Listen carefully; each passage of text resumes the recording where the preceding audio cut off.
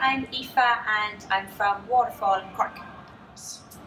When I was younger, I competed a lot in horse riding, into eventing, 3-day eventing, show jumping, cross country. And then when I went into college, I started to get more interested in the gym. And then more recently, I competed in CrossFit, and I do that more for fun more than anything. Originally, when I finished school, I did a degree in CIT in Recreation and Leisure Management, which then ended up being a business degree as well.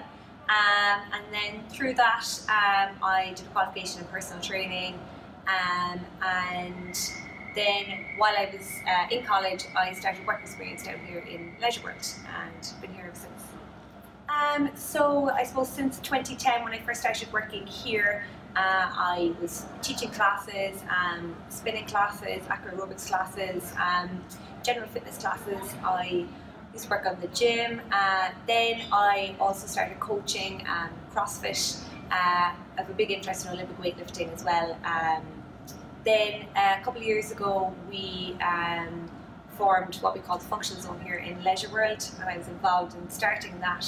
So then my role kind of changed, and ever since I've been working here in the Functional Zone, helping people with neurological conditions, so from MS, Parkinson's, spinal injuries, and that will be my main focus. But I'm still very much involved in CrossFit on a day-to-day basis as well.